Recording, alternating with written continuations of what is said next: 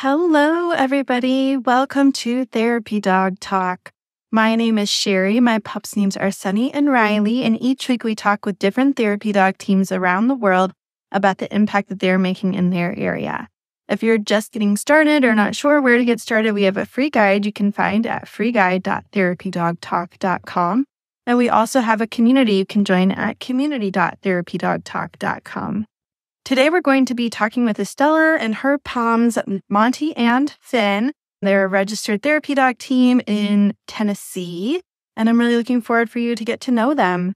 We've got a friend. This is Finn. You like to join in on every Zoom call, every live call. Aww. He's here for it. I love that. Well, Estella, for those who don't know you, would you like to introduce yourself and your pups? Yeah. So I'm Estella. We're based out of Nashville, Tennessee. And like I said, this is Finn. And today is actually Finn's 13 and a half birthday. So happy half birthday. And then Monty, he's over there. He will not be making an appearance today. He's a really senior dog, a Pomeranian. Our vet says the closest guess is 12 years old, but he's a puppy mill survivor. So there's no way to tell how old he is. Yeah. As far as therapy work, we started our therapy journey in 2016. And then both pups became registered in 2017. Okay. All right. What was it like to get them both registered around the same time? So I started with Finn. Finn is the more adaptable to changes and new things. And so I thought we would have better success because I didn't know what I was doing.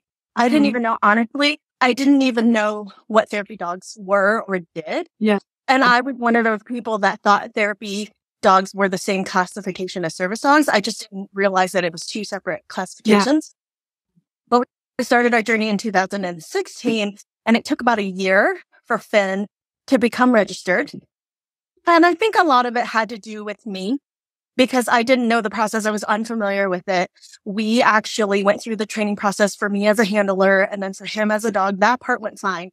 But when we went to do the team evaluation, nerves got the best of me. And I think that translated to him. And so we actually didn't pass our first exam, the therapy team evaluation. We did not pass it. So we had to wait about 6 months before we could test again. And once we did that the second time, he was able to pass. So we became registered April of 2017, I think. And then Monty became registered in August of 2017. What was interesting about that was I thought, let's start with Finn first because he's the more adaptable to change, right? Mm-hmm. And because if I didn't know what I'm doing and Monty is following my lead, it's just not going to happen. We thought, let's go with Finn first. And then ironically, do you think it's really because of my nerves that I just wasn't familiar with the process that first time? We just weren't successful. Yeah. But luckily, you can take it as many times as you need to in order to pass. Yeah. And that's their pet partners, right? That's who you're registered through? Yes, we are registered through pet partners. Yeah, I think it's so common that people don't realize the human side of things in therapy dog work. I was just going back through my episode with Dina and Petey. She's a tester observer for ATD, and she said the most common reason people don't pass is because of the humans, not because of the dog. No, because they're supposed to follow our lead. Right.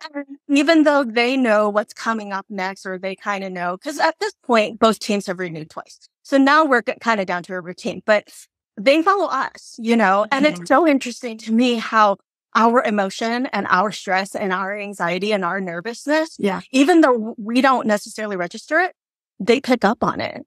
Mm-hmm. What was really funny going into it, I just thought, like I said, it's going to be not a quicker process, but I just thought it was going to be a smoother process with Finn going first. And then Finn took like a year to get registered. And then Monty took 4 months. Well, you know what you were doing that. Yeah, exactly. That was our third test. That's why I feel like it was because by then we had known the process.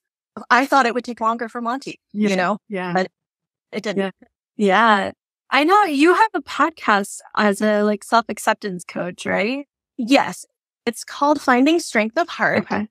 It's a trauma-informed podcast. So basically what I do is I interview guests on how they have been able to navigate and heal from their traumas. Mm-hmm. And what's really exciting, I have it planned out I don't have all my ducks in a row yet.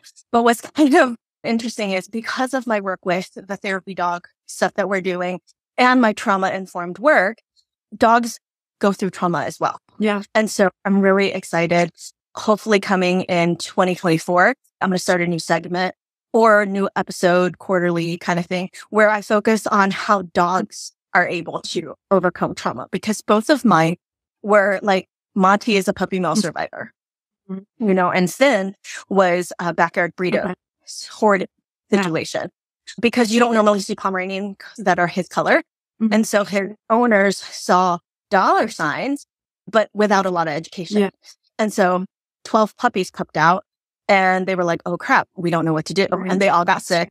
They all got heartworm positive. So he had to go through treatments for that. So dogs experience trauma as well. That's an area that I haven't heard a lot about. So I'm excited to introduce that. Yeah, I was curious how you applied some of that to your work as you were trying to become a therapy dog team. Did you have to dig into your own toolbox of how you work with other people, self-acceptance, and apply that to your journey? Well, actually, so it was reversed. Okay. I didn't start my own healing and addressing my own traumas until 2020. In March of 2020, there were 10 tornadoes here in Nashville, Tennessee. And one of them blew through our apartment 10 days after the pandemic started. And so we moved 4 times in the matter of 2 months because 10 days after or 12 days after the tornado, we moved into a new apartment and we started the next day. So then we had to move again. We ended up moving 4 times. And then after the third move, 2 days after, somebody tried to climb in through my window at 3:00 in the morning. Oh my goodness. Yeah. Which was so terrifying. My dogs barely bark. But the only reason why I even knew I was in a dead sleep was because they were barking hysterically because somebody was trying to come in through the window. So I literally opened my eye and I see a leg coming through the window. Yeah. So it was after that I was like, I need help. There were just so many traumas in a very short period of time. Yeah. And so then it was after that I started to realize, you know what? I have a lot to say about trauma in general, healing from trauma, and just knowing that it's not one and done. So just because you seek help, I had to go through therapy and all that stuff. It's not like, oh, I'm healed. It's very cyclical. So it comes and goes, Yeah. But it was through that I started the podcast. Okay. Yeah. So we were doing therapy work before. It was kind of reversed, but it ties in so well together. Yeah, definitely. Yeah, I saw that in your bio about self-acceptance, and I was like, oh, I wonder if she applied that to her journey. But it also makes sense that you learned it and then now are applying it in other areas. Yeah. Yeah, that's awesome. Well, Estella, how did you find out about therapy dogs in the first place? I went on Google. Okay. A week after I adopted Finn, which is in 2015, when I would go to pet him, he would naturally wrap his paws around me like a hug. I was like, there's got to be a way to share that, right? I didn't know that comfort dogs were called therapy dogs. I just thought there's got to be a way to go into hospitals to comfort people. And there's got to be a way. I went on Google and I searched for comfort dogs Nashville. And then eventually I found an affiliate of Pet Partners that's here in Nashville. So I started reading the qualifications for it, certain requirements and temperaments and everything. And I'm like, I bet we could do this. Yeah. So that was through Music City Pet Partners, right? Yes. Well, at the time, they were not called Music City Pet Partners. They hear that we were trying to register in 2017. That's when they changed their names. Okay. Yeah. They're the ones that said, oh, you need to talk to Estella. She'd be perfect. I love working with them. One of the things that I didn't expect, I knew that Finn would have fun and I knew Monty would fall into it and enjoy it and everything. I always said that whenever they get to a point where they're not enjoying it anymore, we're going to stop, but we're not there yet. But what I didn't expect was how much fun I would have going to do these visits. Yeah, that's awesome. What kind of surprised you along your training journey with them? I mentioned the thing about Finn not passing the first time. That really surprised me. But not really a lot surprised me as far as the training part of it, because I already felt like they're very obedient dogs and had the good temperament for it and everything. So nothing really surprised me about that. But as far as the visiting part of it, it was trying to figure out what's a good fit to visit. Because that's one thing that you need to pay attention to based on your dog's personalities. And then our own comfort level, because like we said earlier, my emotional state, if I'm stressed, if I'm anxious, they're going to pick up on it and it's just not going to be a successful visit. So I think I was most surprised about that impact. I have to be emotionally stable and be confident. And I have to give props to myself because I have become a much more confident handler than when I first started. Yeah. Do you have like a story or an example of that to kind of illustrate what you're talking about? I do. I wouldn't say the worst experience you ever had. I won't put myself or them through this again. But it was my bad. I didn't ask enough questions. And it was very early on after we got registered. So it was either late 2017 or 2008. We're still a pretty new team. Sounded like an exciting event. It was a corporate convention. There were like 2,000 standing room only event. And they had a little area where dogs could come in and they could interact with the attendees. I knew it was going to be a convention. I knew it was probably going to have loud music and it was probably going to be overstimulating, but I didn't realize how packed it was. And I'm a very claustrophobic person. So we walk in, and Sam was loving it because he loves people. So he's like, oh, new friends. And of course, every 3 steps we would get stopped because he's really cute and people wanted to pet him. We committed to stay an hour and a half. It felt like we stayed for 2 hours, but after 40 minutes, I was like, okay, this is not. I was literally exit strategy the entire time. Like 10 minutes in, I'm like, where's the door? I couldn't see the exit. I couldn't see where we came in from. I was completely overwhelmed. And there was people everywhere. Every 2 seconds, people were stopping and talking, they wanting to pet him. And then you can't be mean. You can't be like, no, you can't pet them. We're like, no, we're trying to get out of here. Like, we were there for them.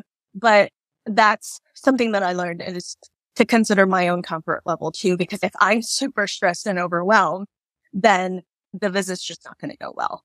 So after that, I was like, I'm not going to put myself in that situation again. Yeah. And along with that, I know that your dogs volunteer in different environments. So how do you find the right environment for you and for each of your dogs? How do you know how to set yourselves up for success? Ask a lot of questions. So we get a lot of invitations. And at first, I think I was just excited about the idea of volunteering and getting to do this work because it still doesn't ever get old. When someone comes in and they see us and their eyes light up and they instantly want to hug them, that never gets old. But just asking the right questions. First of all, I see if we are available. And then, is it too hot? Is it indoor, outdoor? If it's too hot, like if it's outside, we generally don't do those in the summer. Is it too loud? Is there a lot of music going on? Is it a convention type thing? Is it a nursing home type thing? Is it a hospital? What's the environment? Even in a hospital, there's no music, but it's hectic. There's a lot of coming and going. That kind of environment tends to be overwhelming for Monty. Finn loves people. So if there's an opportunity where there's a lot of people, then I tend to take Finn. Or what I do is, again, he's my tester. So if there's an environment I think Monty would actually do really well with, I don't count him out. I just go, okay, let's just take Finn first and let's see how he does. Yeah. And then, okay, once I get the hang of it, then, okay, let's invite Monty to come in. Mm-hmm. We started with nursing homes because the recommendation is if you're a New York team, nursing homes are kind of the way to go just to see if it's a good fit. It wasn't a good fit for us because Finn is very social and it's little to no interaction in a lot of nursing homes. And he did not do well because he wants to interact with people. He wants people to hold him. He wants people to hug him. So we did that for a while. And then we were like, no, let's explore something else. So then we moved into colleges. A lot of these universities now do final exam weeks where there's like stress buster events. So we started doing that. Side note, where was that when we were going to college? That would have been wonderful. Where were therapy dogs at any point in my life? I've never encountered them in the wild. Oh, yeah, thank you. That's why I never knew it was a thing. I was like, whoa, you can actually do this. You can volunteer in this way. This is really cool. You know? So we moved into that. And Monty still does a little bit of that. Also, we were volunteering at some of the local hospitals, visiting not with patients, but with nurses to alleviate their stress. We kind of stopped doing that after COVID for logistic reasons, health reasons. We ended up getting this new opportunity to volunteer at juvenile court. We started in October, I think, volunteering there. It's not every single month, but we started doing it pretty regularly. So I think we're ready to introduce Monty to this environment now. But we're really having a lot of fun with this juvenile court. again, this was one of those opportunities. I'm like, oh, I didn't realize that this was a thing, but it's a stressful environment, and it's children that are in foster care or about to be placed in foster care or being considered for adoption, or if the foster situation isn't working out, do they need to be moved into a different foster home? And so what they do is every 6 months, they do board meetings for these children and these families. They try to keep the siblings together. So a lot of times there's a group of siblings. Sometimes it's just a single child. But we go in and we just sit in on the board meetings because the entire meeting is a series of questions to the foster or prospective adoptive parents. And then there's a certain part where they start asking the children questions if they're about to be 5. And it's really overwhelming to them, and it's really just emotionally taxing for them. So we've seen how we'll just walk in and these kids, they just shut down. They're super shy. There's a room full of strangers, really. And then they see Finn, and then they want to hug him, and then they start to open up and they start to talk. So that's been really heartwarming. Yeah, that's great.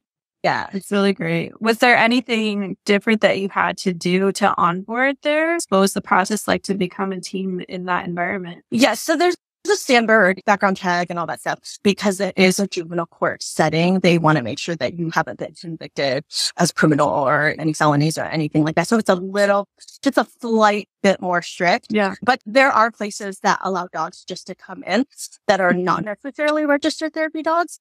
And to me, I feel like if you go through a process, especially with an organization like Pet Partners, it makes me feel safer going in, knowing that this institution only takes actual registered therapy dogs. You have to show paperwork, you have to show badges and things. It makes us feel safer because I know that, okay, they've gone through the same training that we have. Right. It gives you an idea of what to expect in terms of the behavior from their dog and their insurance coverage and things like that. Exactly. Yeah. Yeah, definitely. So you have 2 dogs volunteering in different environments. How do you balance the right cadence of volunteering overall and then for each of your dogs? That's a really good question. And it's something that I had to learn because it's so exciting and there's so many opportunities here in Nashville that at first, like I said, I was just so excited to volunteer. And it's like double the dog, double the fun, right? And it is. It's a lot of fun. But I had to learn really quickly that I don't have to take every single opportunity, that my own emotional health, I have to take that into consideration. So now we're a little bit choosier. To give you an example, we're doing 5 or 6 days a month, 3 per dog, 2 or 3 per dog. That's when we first started. And you burn out really quickly because I still work and I still have things that I have to do.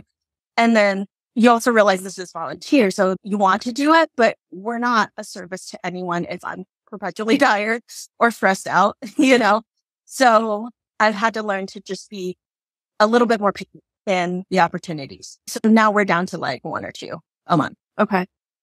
Yeah. You do 1 or 2 visits with each of them per month? No, 1. So it's either 1 with just Finn or 1 with Finn and 1 with Monti. Okay. Gotcha. Just for now. Also, life changes are a big thing. Like I recently moved in December and it took me 4 or 5 months just to decompress from that. So when you're trying to do that, trying to do visits, even though that's fun, it's just a lot. Yeah, you have to find the amount that works for you. That's going to be different for every single person. It's just learning what it is. Yeah, and it changes too. That's the other thing. It's not set in stone. Yeah. Honestly, June was a busy work month for me, so we didn't do any visits. In my coaching work, I teach this to people. You have to be very selfish with your own time. They always say you can't pour from an empty cup. So you have to fuel yourself first. Right. And I always say on every flight, you hear, secure your own mask before you assist others. So I feel like this is very much the same case here. If I'm not taking care of me well, then even though we're doing a lot of business and everything, it's just going to be exhausting and burnt out. And then the recovery time, as you get older, the recovery time is longer. So yeah, Jessica's echoing that sentiment in the comments, saying it's important to be self-aware and self-care. Yeah. And then also here in the summer, the temperatures never usually get above 100, but the humidity is really high in the summer. So a lot of times during the summers, unless it's an indoor event where I know there's air conditioning, we don't even consider it because I don't do well in the heat. they're small, so they overheat as well. They have Pomeranian fur, which is very thick. Yeah, it's not also why I have them do the teddy bear cut, but they do have the double coat as well. Yeah. So it's almost extra insulation. It's like wearing a fur coat all the time.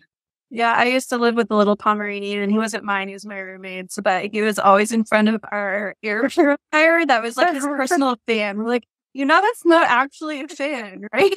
I have 2 air purifiers, and one of them is pretty much Monty's personal one. He literally sleeps right next to it. It's so funny. We just thought it was the most hilarious thing because he just lays in front of it like it's his fan. You know what I love about dogs is they're so intuitive. They're hot and they feel hot, so they're just going to find the nearest coolest thing, whether it's like a cool floor or it's, by an air purifier. They're just really resourceful like that. Yeah. Well, Levi says thank you for sharing that information. And Jessica says you are a great mom watching out for them. Oh, thank you. Well, I don't want to keep you here forever, but is there any advice that you have for someone who's interested in becoming a therapy dog team? I think the most important thing is to make sure you put yourself in that equation.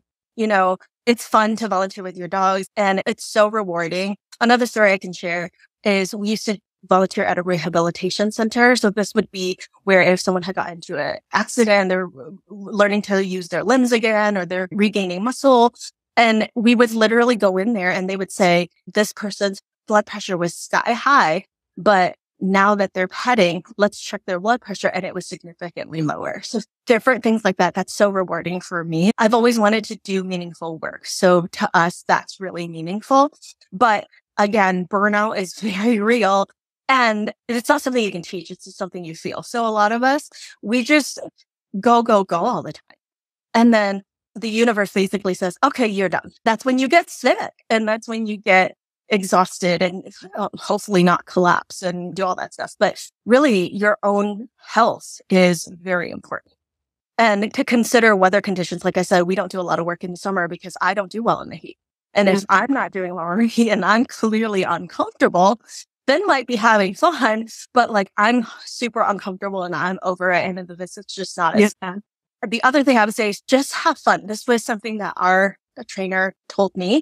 Yes, you have to go through the team evaluation and there's nerves that come with taking a test. But if you just approach it and you don't think about scoring, don't think about perfect score or all that stuff, you go in and you just go, okay, we're just going to have fun today. And then you talk like that to them. The test mirrors what you would see in a visit, basically. If you talk like you're doing an actual visit, then it feels like a visit. It doesn't feel like a test, even though you're being scored.